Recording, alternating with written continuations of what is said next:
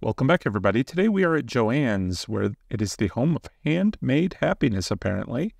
Not too sure about that. I only come here once a year for our annual Halloween checkup, but I'm excited to share that with you. Before we go in, I did want to say a special thank you to all the patrons who help support the channel. If you're interested in joining our Fright Club, be sure to check out the link in the description below. Let's go ahead and head on in. First thing we're going to see here is a display of skeletons. Now, I did see a lot of these little print displays there around the store, which makes me very excited that they're really getting in the Halloween spirit this year. I'm not too sure about the price on that skeleton, though.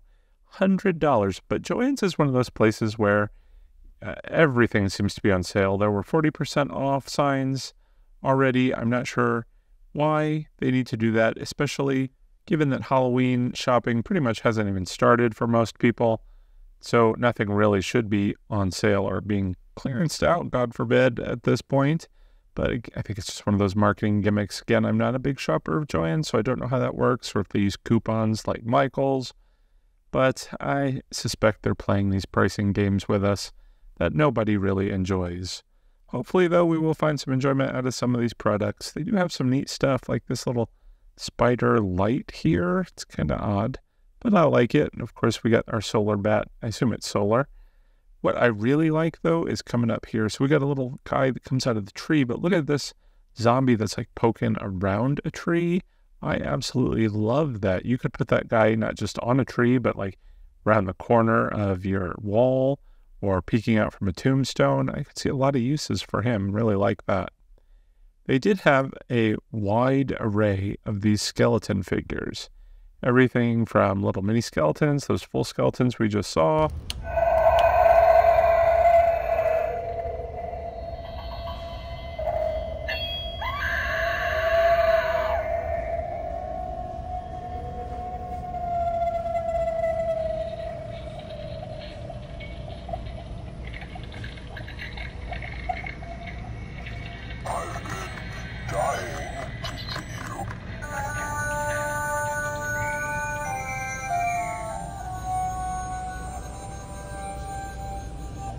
to these skeletons that make lots of noise, some that don't, and some that are orange. I like the guy with the pumpkin head. Not really sure I like the orange body. I think they could have made that a little more interesting. I see you.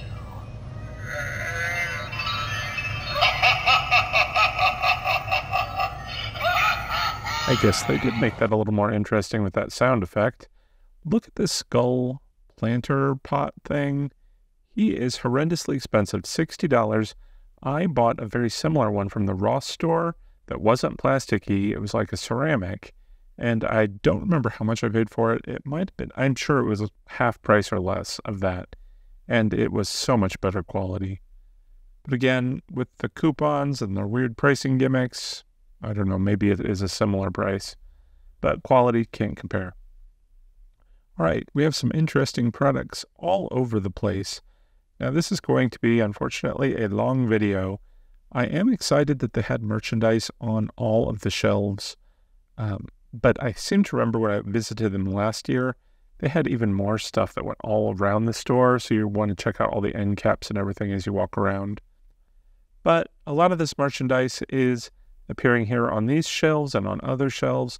It was really kind of hard to keep duplicates off the screen, but I did my best, and now I'm going to do my best to try and fill 20 minutes of my mindless talking with you. They have some interesting doormats, but again, this is a situation where we've got a couple here on this shelf. We're going to see a whole other shelf of them here in a moment. We've got some more skulls and skeleton pieces. Now, this is absolutely unique, though. A skeleton sewing machine. I think that fits right in here in Joann's. So that is actually pretty creative. I haven't seen that anywhere else, and I really like it. Here's that entire shelf full of doormats that I was talking about. Here are the repeats. Sorry about that. But there are a lot of designs. I love the skulls here. But I really love changing out my doormat every year, so I've actually developed quite the little collection of them, which is pretty handy. So when I'm recycling my themes, which, I don't like to do the same year to year, but they will pop up after a few years again, and I'll have a doormat that will match it The other thing I like to use the doormats for are to hide those triggers for your animated props, the ones that you step on and it makes something happen. I will use these to disguise those. Sometimes I'll put them in obvious places, but sometimes they're pretty sneaky and you'll catch a person or two. All right, here we are continuing to look at the doormats. There's only, I don't know what, 6 or 8 more to go, but I think some of these are going to repeat. So we saw all those. Oh, here we, of course, have Boo. I like this Boo with the ghosts on it, but then we've got Boos. That's so tired. It's been out for so many years, and I think that's going to be one of those phrases that now we're going to see every single Halloween for the rest of our lives. I kind of wish they would come up with something a little bit more creative, a little bit new, but I guess it's new to somebody. All right, got a bunch of lighting here. I don't think if you're really wanting to get lights, you should buy them at the craft store. You're probably going to be paying a gross premium for those. Got some light up signage. This is the sort of thing that Target excels at. Stuff like that. And these whole neon effects. I think they are really cute and cool, but you're going to be paying too much by getting them here. I can't even tell how much they cost, but it's going to be too much. And they're so small. Anyway, moving on, we've got some skeleton things. I mean, I don't know what this is. Obviously, you've got some, I don't know, rib cage pieces to make a lantern. Got a dragon skull and some baby dragons. Definitely good if you're doing a medieval theme. Or are they, is that it's either a dinosaur or it could be a dragon. Not sure which. Little alien. Oh, look at this. We have a rainbow snake. So I didn't see any other rainbow products. Actually, I think there was one right there in the corner and we just skipped right past it. But they have a couple rainbow skeletons. Not sure why you would want that. It's not creepy at all. Unlike this two-headed dog.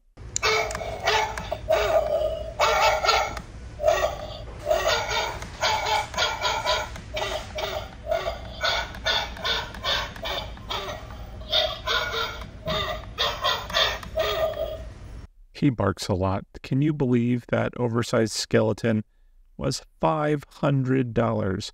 You can get the 12-foot skeleton from Home Depot for like half of that. Anyway, moving on, we've got some boxes. I will say I love the boxes. They have all these different designs that are actually quite beautiful. And when you open them up, you don't even have that plain box inside. They continue. Not just the same artwork inside, but a complementary bit of artwork. I think it looks really great. And I would actually like to use this to store a bunch of my Halloween stuff, if only they made them a little bit bigger. If you did want them, but not so in your face, you have a couple more toned down designs, perfect for fall. You've got these nice plaid designs, but not too many of them. Let's get back to the Halloween books here. So everything is very witch themed here. It's all written in the stars, I guess astrology, witches, happy Halloween, so forth. Got a couple of cauldrons. I will say I do like the imagery that's emblazoned there on them as well. And it's interesting that those are kind of red toned, and then you get down to these very artistic looking pumpkins, also red and light up. I really do like the color of that. I think it looks very elegant and nice and would make a nice witch theme. All right, so we've got some more boxes here. I guess these are more treat boxes. Looks like you could put stuff inside of them. Has that nice little artwork on the top of the box that coordinates with the sides. It's very well done. Ooh, love this guy with the skull. Again, that skull's a bit reminiscent of the Target brand. They're kind of that sort of like cartoonish looking skeleton look, which I actually kind of like. All right, more boxes now. I did not show in this video, I cut it out. There was another giant wall of boxes just over on the other side of the store. I don't know how they're going to sell all of these. Is there that much demand for all of these boxes? I don't understand it, but again, I wouldn't mind having a few myself to store some things in, but what are you going to store there? Certainly not props that are big like this witch here with her spell book. I'm a little disappointed they didn't have a display of that. I might like to see what she does or says. continuing that sort of reddish, purplish color scheme. Got a few table runners and pillows and whatnot over here. More of those reddish pumpkins and just some general, again, witch decor. I don't know why they're associating these crafting people with witches. Oh my gosh, look at that. So you know how I feel about the velvet pumpkins. Now we have a velvet pumpkin, well, a two-tone. It is red and black. Oh my gosh. We are never going to escape the velvet pumpkins. All right, look at that. Tray with some imagery.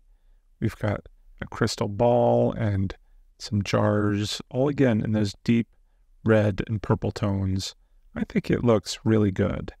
It's not just a phase. It isn't. This kind of looks like it's a moon, and it lights up as well. And I really love this skull with the snake that is going through the eyeball. Very cool. Potion bottles have some interesting tops, and of course got some witch's boots down there at the bottom. I really need to up my game with the potion bottles this year, since I am going to be doing a bit of a witch theme in my kitchen.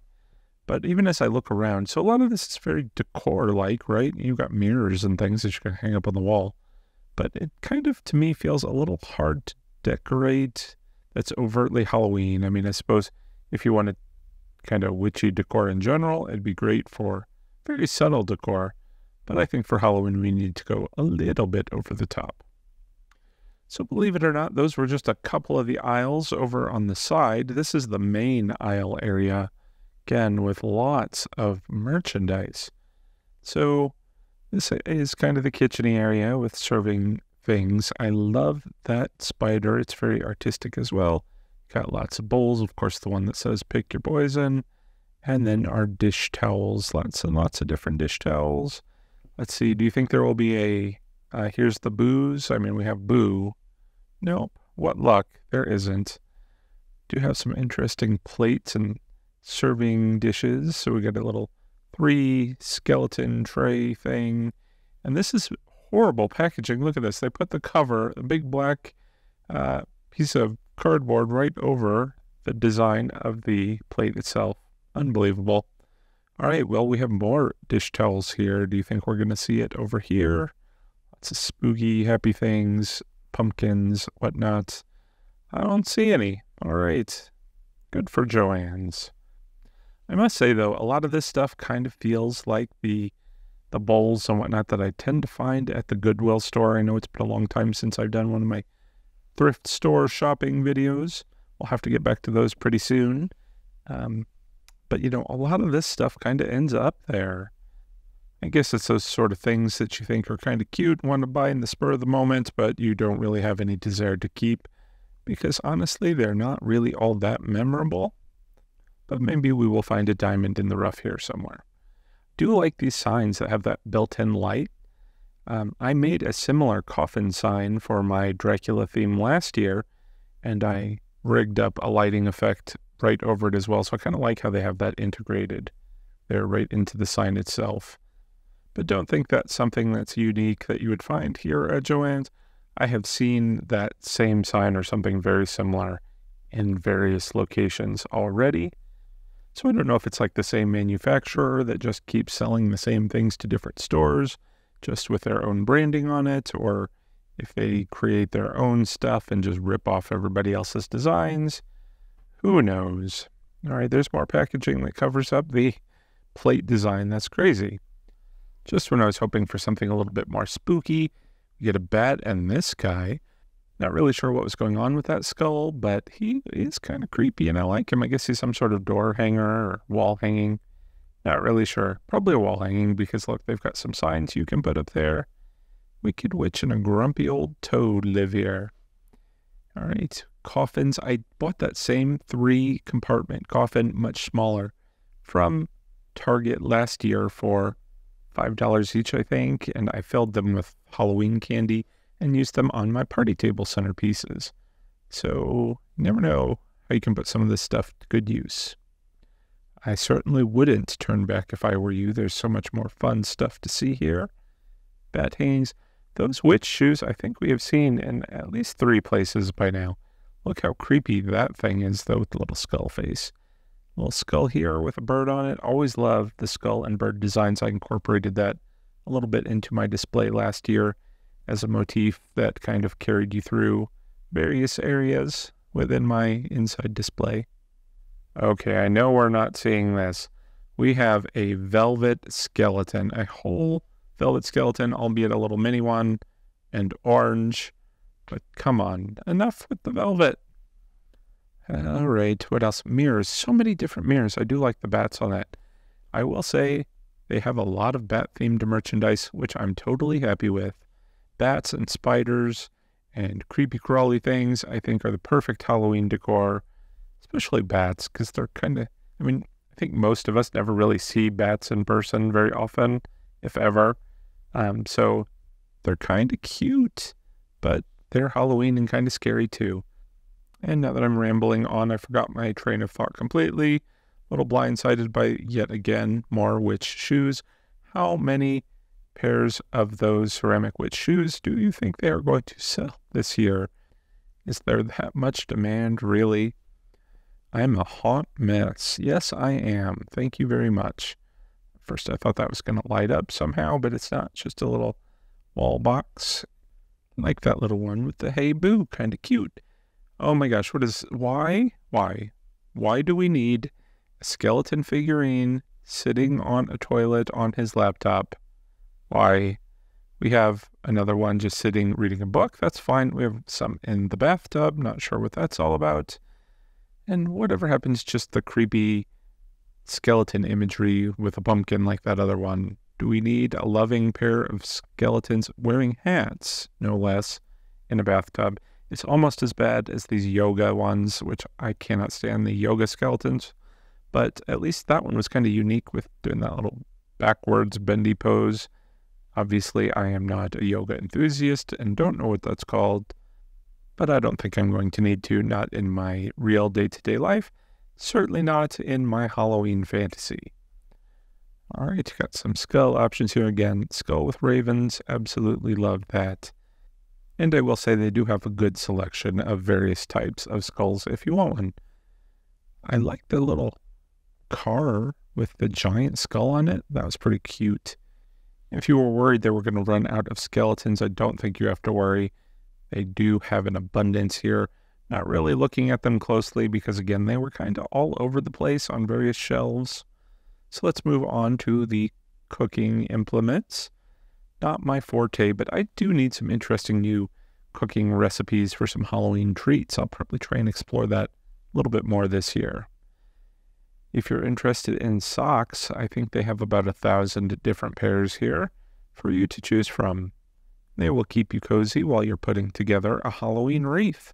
So they did have a few full wreaths for you to enjoy if you wanted to, but certainly if you wanted to assemble your own, there are endless bits and bobs you can add to create your own Halloween masterpiece, which if you do, be sure to let me know. I want to see your pictures. Of course, if just carving a simple pumpkin's your thing, they've got some carvable pumpkins here. And if that's too much effort like it is for me, I hate carving pumpkins. I won't carve them real. I won't carve them fake. I'm just going to buy light up pumpkins for the rest of my life, probably. But you have a lot of options here if you did want to make one yourself. Really like these odd shaped pumpkins. So here is the display that you see sort of across from the store entrance when you walk in. A lot of this merchandise we've already seen, so again, we're going to skip kind of through it. Nice little light up skeleton in a book.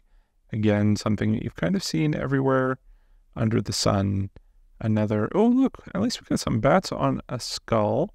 I like that, of course. You can never go wrong with a skull on books. I think that's a perfect, simple, easy way to decorate that always looks nice and spooky and effective, much like those skulls with the ravens. I do like these skeletons that are kind of popping out of pumpkins. This pumpkin is, of course, got a little bit of a red tint to it. Got some gourds and some table runners and whatnot. Decorative trays. Happy Halloween. You know, I didn't see a single happy haunting piece of merchandise here. Unless there might have been a dish towel. They tend to put that on those a lot. But I'm a little disappointed that we didn't get to see such a fabulous name emblazoned throughout the store. All right, more decorative things here to end our walkthrough. Love the little lanterns. I bought one of those from TJ Maxx a couple of years ago for my Sleepy Hollow themed living room. Be sure to check out my old videos if you want to see all those walkthroughs that I'm talking about. You know, I once did a witch silhouette just like this out of wood. Story for another day, though, because we are out of time and out of merchandise here at Joann's. But we have several more store walkthroughs to do as we get closer to Halloween. I've got more DIYs, product reviews, and so forth. Lots of product reviews stacking up, so be sure to stay tuned and subscribe if you're interested. Till then, take care. Happy haunting.